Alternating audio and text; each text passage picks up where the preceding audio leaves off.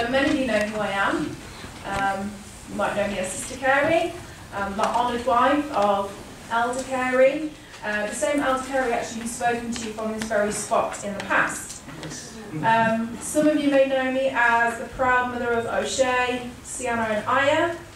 Same children that were stood here last week, blessing you at the 13th Sabbath with their songs and reciting their memory verses.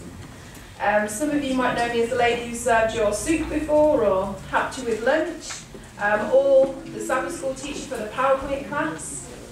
You know, these are all proverbial hats that I've worn in church.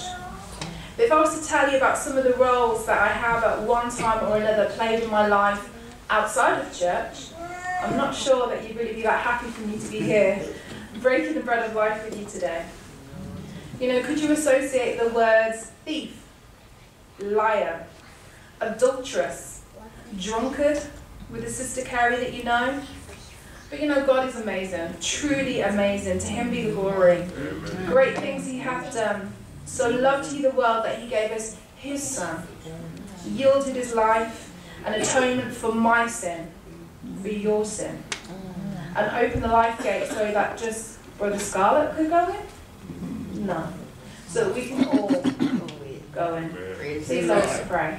Dear Father in heaven, thank you for blessing us today with this Sabbath day. Thank you for allowing us to come together and fellowship and convene under this roof in your home, in your presence. Father, I pray that you will bless your waiting congregation. Feed them, nourish them. They have been all week empty and alone without you, and here they've come to dwell in your presence. Father, bless them in this message. Allow my words to be used to your will. Bend their spirit and their mind to really be touched by your message. In Jesus' name we pray. Amen. Amen. So my message today is called Testify of Me. I'm not going to bore you with my own personal testimony. I'll touch upon elements of it. But you know, I'd never really call myself a preacher. But God has seen fit to use me to share a message with my brethren before in the past. And he always makes a way for the word that I share to be received. So, you know, please pray for me while I'm stood up here. As I speak to you this afternoon, this year actually will mark the 8th anniversary of my marriage to my husband. Yay. And also my commitment to Christ. For the last 8 years of my walk with God, I have wanted to confess, with all who may want to listen, the testimony of the very depths of my heart. Because, you know, my fellow brothers and sisters, I didn't have the privilege of being raised in an Adventist home. I didn't have the privilege of Sabbath school as a child to give me a really firm grounding for understanding and studying the Bible. I was never given the health message, and I never knew the Sabbath. I walked a life in the world, and as such, have experienced, witnessed, and endured many things that I can't even find the words today fit enough to describe the ugliness, the depravity, and the horror of the traps of sin that lie waiting. When I sat down to prepare this particular message, I pleaded with God actually to inspire me to write something about Bible prophecy, or you know, God's promises, or the story of salvation, really beautiful messages from the Bible, but the desire to share my testimony actually burned harder and harder, and no other inspiration came. So I prayed all the more earnestly, and then during my devotional time of recent weeks, I've been studying the New Testament. And I'm still a novice really, when it comes to the area of diligent Bible study. So discovering even the smallest, simplest things for me is really, really exciting. So I wanted to share with you today what I discovered. So we're going through the New Testament, the Gospels, Matthew, Mark, Luke, John, chapter after chapter, step after step of Christ's birth, journey, ministry, his miracles, his parables, his crucifixion. And then I read on in Acts, Romans, Corinthians, 1st and 2nd, Galatians, and you know, really the whole time one story really, really stuck with me. So I'd like us to take our Bibles and turn to the scripture reading for today, which is Acts chapter 9, verses 3 to 9. And while you're turning there, you know, this is why God is so great, because when I read his inspired word, it tells me of another unworthy man, someone I can relate to, you know, who lived a life so far removed from the worthiness of Christ, the righteousness, the sanctity of God, who toiled with his wretchedness and reminded himself daily of the sinful life that he had had before, and how he died and was reborn in Christ every single day, up until his dying day. Let's find out about this man. So Acts chapter 9, verses 3 to 9. So I'm going to read again in your hearing. And as he journeyed, he came near Damascus, and suddenly there shined round about him a light from heaven. And he fell to the earth, and heard a voice saying unto him, Saul, Saul, why persecutest thou me? And he said, Who art thou, Lord? And the Lord said, I am Jesus, whom thou persecutest. It is hard for thee to kick against the pricks. And he, trembling and astonished, said, Lord, what wilt thou have me to do? And the Lord said unto him, Arise, go into the city, and it shall be told thee what thou must do. And the men which journeyed with him stood speechless, hearing a voice, but seeing no man. And Saul arose from the earth, and when his eyes opened, he saw no man, but they led him by the hand and brought him to Damascus. And he was 3 days without sight, and neither did eat nor drink. So this is the testimony of a man called Saul. So it's a supernatural event, witnessed by others, and that it changed Saul's life forever. He was on the road to Damascus, and we'll find out later why, but I'll just let you know that for now, he was on that road for the wrong reason. He wasn't necessarily going in the wrong direction, but the purpose was far from what God wanted for him. However, despite that, Jesus still met him where he was, and he appealed to Saul's heart. You know, I believe that Jesus is waiting to have an intimate experience, personal one-to-one experience with all of his people. And I sometimes wonder what Saul may have done if he hadn't followed Christ's instruction. What if he had had this encounter with God, you know, a very real, tangible experience with him, so real in fact that he actually lost his sight? What if he'd had this experience and decided, do you know what, actually, I'm going to harden my heart, and I'm going to continue on my original agenda? Or if he decided to maybe, you know, I'll give it a go a little way to get my sight back, and then when it got too tough, when it became too much for him to bear, he decided to veer off to his old ways. Saul, as many of you know, later on became the Apostle Paul. And 14 of the 27 books in the New Testament have been attributed to Paul. So that's over half of the New Testament we wouldn't even have had Saul not become Paul. So this in itself is a testimony to the power of an experience with Christ. Before we can truly understand the strength of Saul's testimony, we need to learn a little bit more about him. So I said to you earlier, keep your Bibles out. We're going to be a lot in Acts today. So let's look at Acts 7, verse 58. So Acts chapter 7, verse 58. And that will tell us a bit more about who Saul is. So I'm going to read it in your hearing. And cast him out of the city and stoned him. They're talking about the Apostle Stephen here. And the witnesses laid down their clothes at a young man's feet, whose name was Saul. So we find out Saul's a young man. He is compliant in the mob mentality of stoning an apostle who was preaching and speaking out to the Jews about the message of Christ. So let's read on in Acts chapter 8, verse 1. And Saul was consenting unto his death.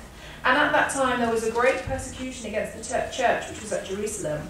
And they were all scattered abroad throughout the regions of Judea and Samaria, except the apostles. Skip down to verse 3. As for Saul, he made havoc of the church, entering into every house and hailing or dragging men and women and committed them to prison.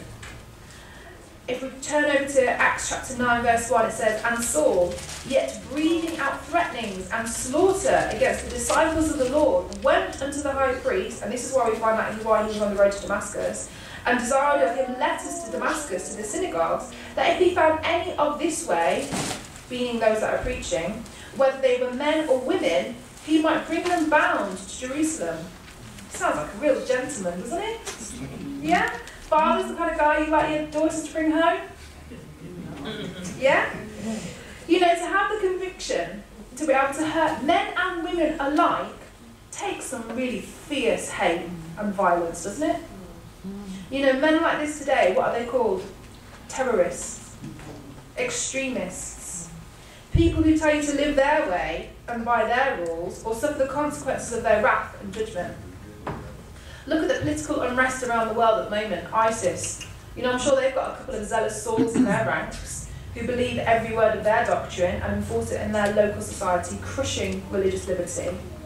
So great was Saul's reputation. News spread of him far and wide. Let's read on in Acts 9 and we'll find out how far, in fact. But let's bear in mind that this is before the days of social media, so there's no Facebook, there's no Twitter, there's no internet, no telephone, no newspapers even. So for news to spread, it was by the word of mouth. So a lot of people were talking about Saul and what he was up to. So Acts 9 verse 13. Then Ananias answered, Lord, I have heard by many of this man, how much evil he hath done to thy saints at Jerusalem. And here he hath authority from the chief priest to bind all that call on thy name. Saul, a hateful man, who thinks that he's doing God's work. And I have no doubt that he was God-fearing. But as we learn later on in his writing, he was a very well-educated Jew. But despite this, he rose up against the good news message of Jesus Christ. Ellen G. White tells us in the SDA Bible Commentary, Volume 6, page 1057, for those that are interested, paragraph 4. Saul had an abundance of energy and zeal to work out an erroneous faith in persecuting the saints of God, confining them in prisons and putting them to death. Although his hand did not do the work of murder, he had a voice in the decisions and zealously sustained them. He prepared the way and gave up believers of the gospel into hands that took their lives. In reference to his zeal, Paul himself says, I was exceedingly mad against them. I persecuted this way unto the death, binding and delivering into prisons both men and women. So the gospel spreading like wildfire. The Gentiles thirsty for the message. And Saul is infuriated, along with the other Jews, annoyed beyond belief that these Gentiles are claiming salvation for themselves and the Messiah as their own. We read in Acts 9:1 that Saul was breathing out threatenings and slaughter against the disciples of the Lord. Have you ever been so angry and so mad that you start muttering to yourself? Does that ever happen to you? It happens to me all the time. And women, you might be able to relate to me here, but when it happens to me, I start cleaning. Yeah? Start cleaning till I can't clean no more. And then by then I'll have worked it out. Saul's so angry at the progression of the gospel and the success of the apostles that in Jerusalem, however many miles they were away from Samaria, where Philip had been evangelizing, he hears what's happened. Do you know what? He decides to take action. Extremist activity, isn't it? As Bible prophecy believers, we are watching the signs and know soon that our religious liberty will be removed. And the homes that we know will be removed from the city and the homes that we know, and we will be forced to make a choice. In his time, Saul was the enforcer. He was the enforcer against people who were taking away their religious liberty. So we've built up a good idea of who Saul is, haven't we? Does he sound like a nice guy? Kind of guy you want to stand for lunch? So, he's hateful. He's zealous in his work to stop the early church and the spreading of the gospel. Non-discriminatory in enforcing violent strategies for men and women. How do my sins compare to this? How do your sins compare to this? And yet, God decided to use Saul for a great work. An accomplice to murder, an instigator of hate crimes, a persecutor of Christians. Jeremiah 1:5 tells us that before God formed us in the belly of our mothers, what did he do? He knew us. And he already had a purpose for us to fulfill. That comforts me. It tells me that no matter how polluted my life was before, God can and will use me if I'm willing.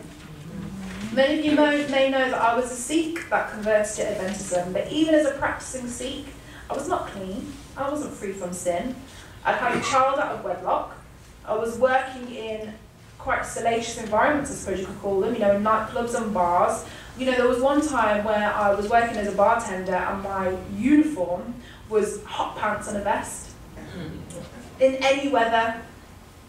And at the time, I didn't think anything was wrong with it. I thought, this is the world that we're living in. It promotes women to be very sexualised and sell products. Look at the next billboard that you drive past, or the next magazine that you read, or the newspaper on the bus.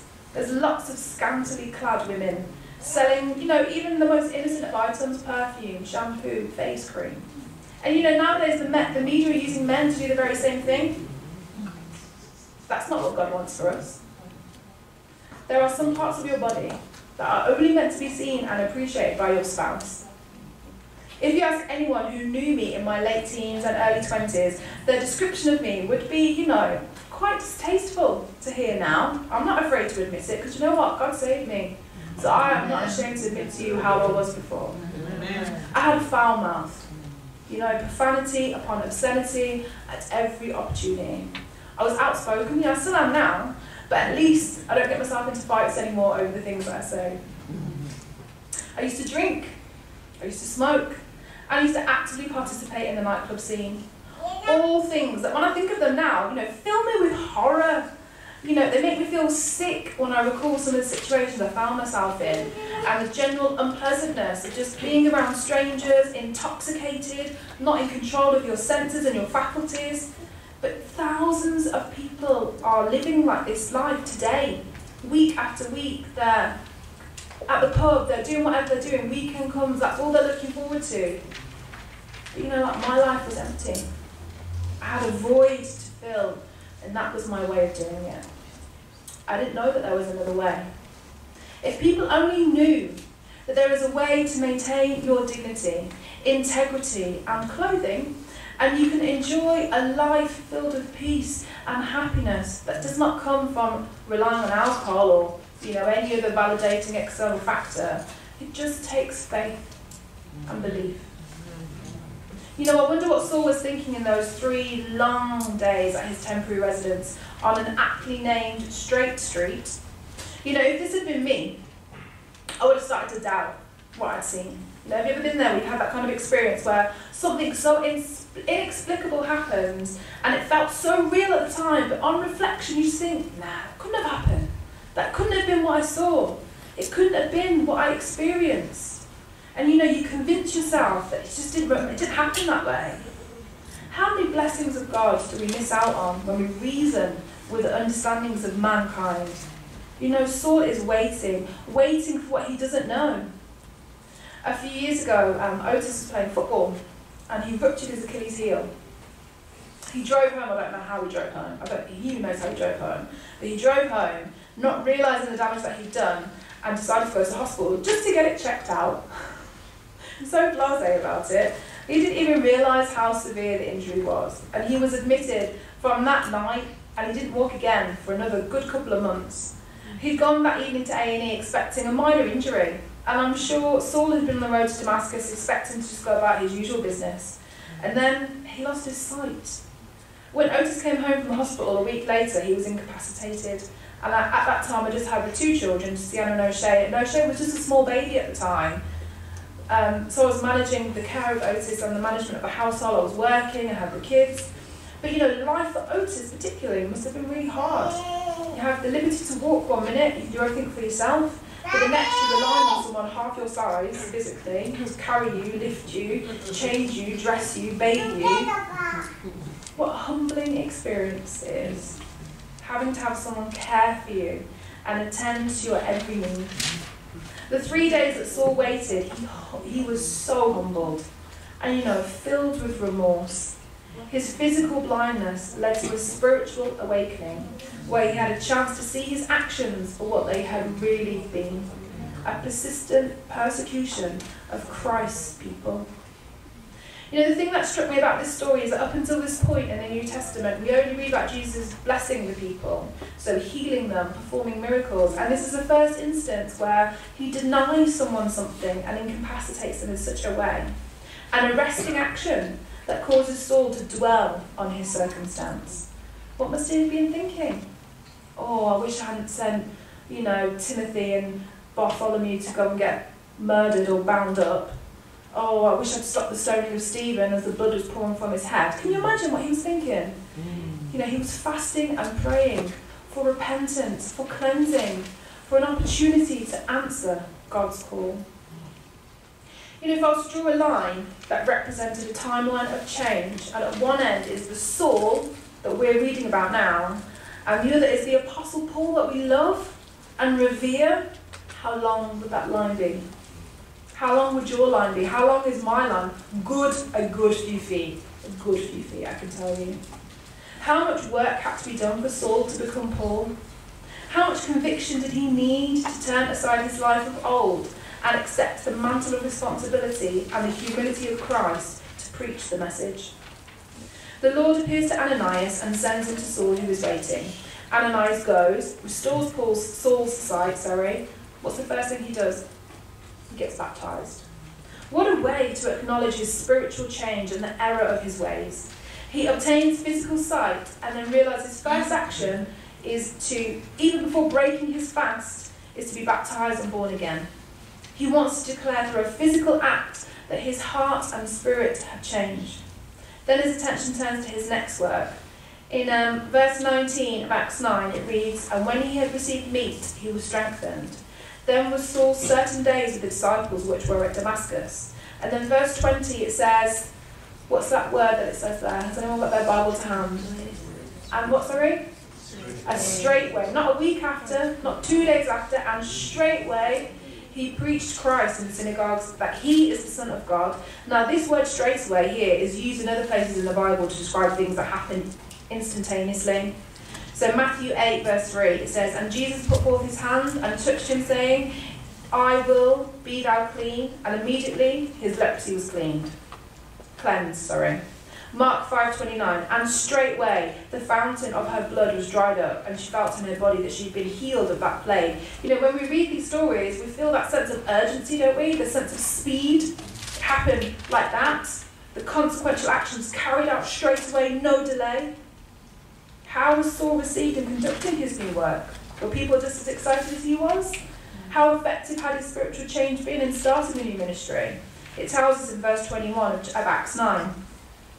"But all that heard him were amazed, and said, Is not this he that destroyed them which called on this name in Jerusalem, and came hither for the intent that he might bring them bound unto the chief priests?" Verse 23. "And after that many days were fulfilled, the Jews took counsel to" what? "Kill him." Verse 26. "And when Saul was come to Jerusalem, he essayed to join himself to the disciples, but they were all afraid of him, and believed not that he was a disciple." There was a heart-crushing, soul-destroying disbelief around Saul's intentions. The grief and disappointment that he must have felt, knowing that although Christ had brought about an instant change in him, the development of his new character had not yet been witnessed by others.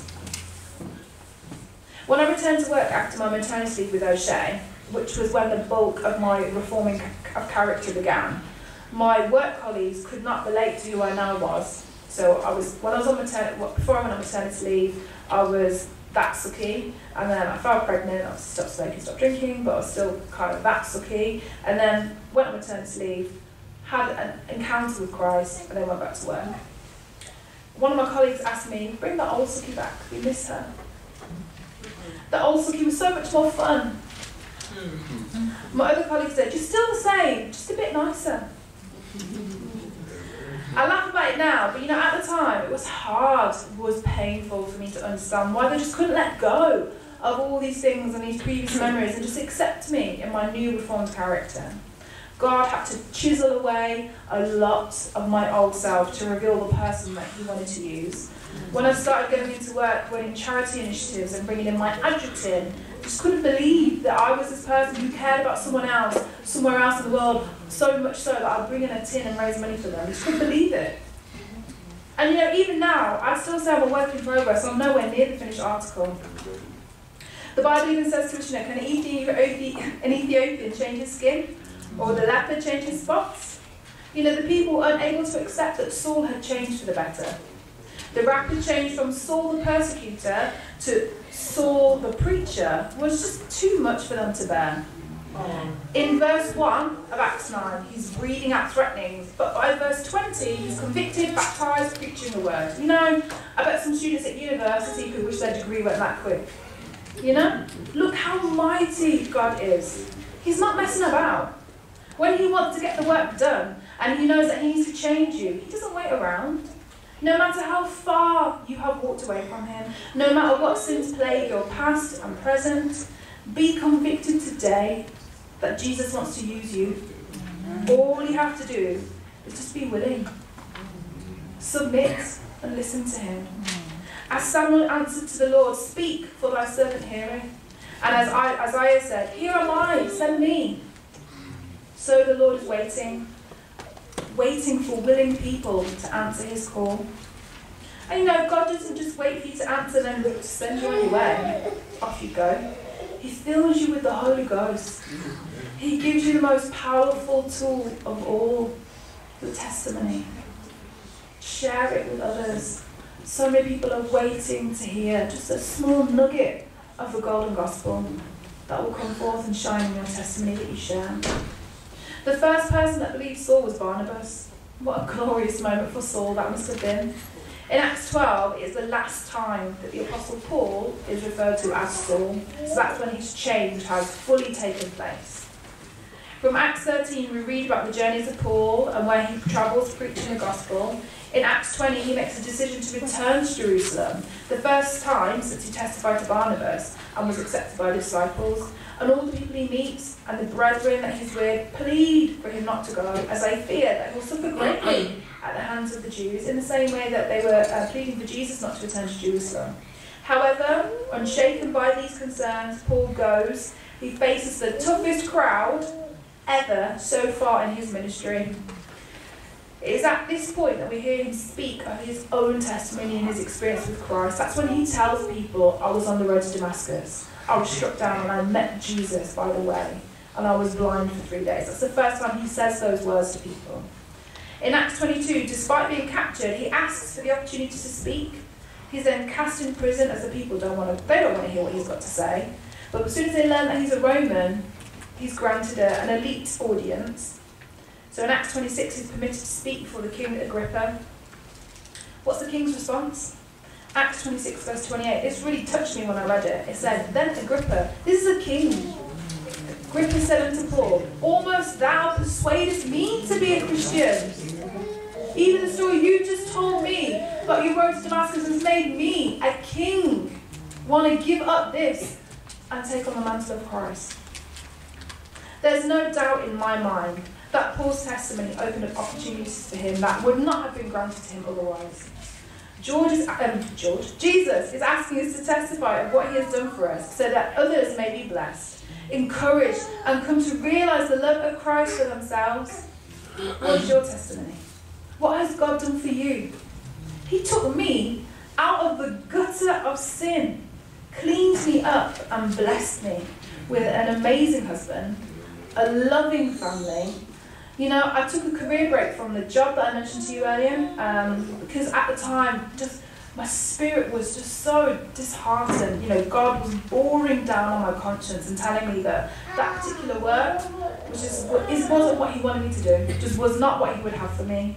And he knew that aspects of my job were causing me to compromise my faith, my commitment to him and to my family.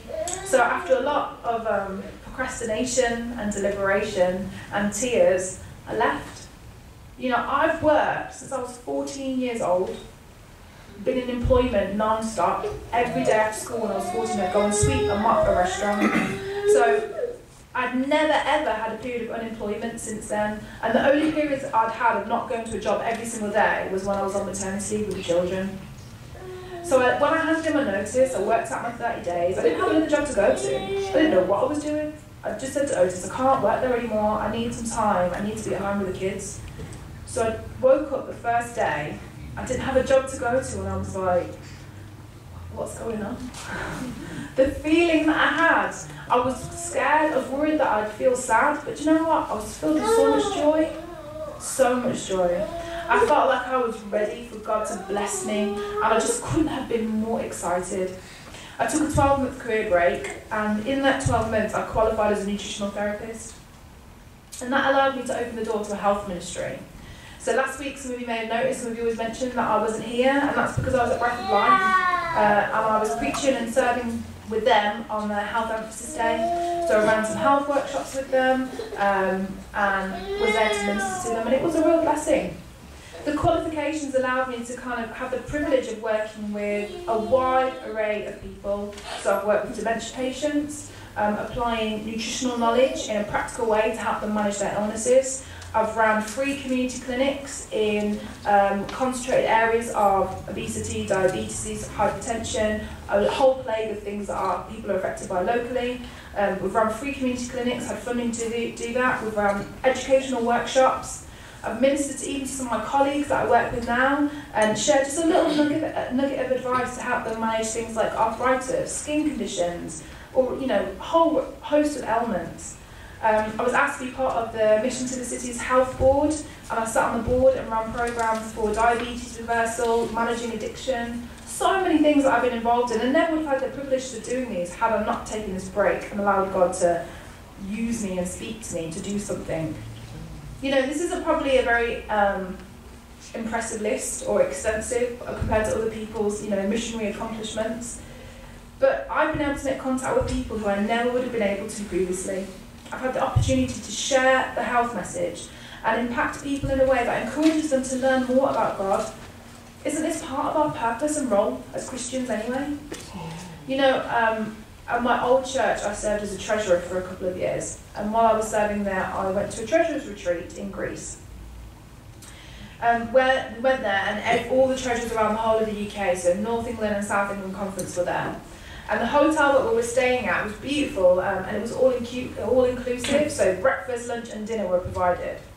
And to this day, I've never seen Seventh-day Adventists chomp down on so much meat in all my days. Honestly, chicken for breakfast, chicken for lunch, chicken for dinner, chicken for pudding. It's like they couldn't get enough of it because it was free, it was all inclusive. I was one of maybe 3 or 4 vegetarians out of a group of over 100, and I wasn't even born Adventist. Some of these people are long time standing Adventists in the church. Their names have gone down from generation to generation, sons of pastors, people that should know better than I do. And I remember there was one young man from the south, he said to me, "So why don't you eat meat?" And I was like, well, my Bible, I don't know about your Bible, my Bible tells me that eating flesh will shorten my days. And I want to be as healthy as I can. And he replied, "Oh, I just thought it was an Indian thing." And I was like, no, it's not an Indian thing, it's a biblical thing. So, we were at this retreat for, was it 5 days, Otis? Almost 5 days a week, I think, yeah. And every day, as the retreat progressed on, and we had these meals together, 3 meals a day, he always would look at my plates of food to see what I was eating.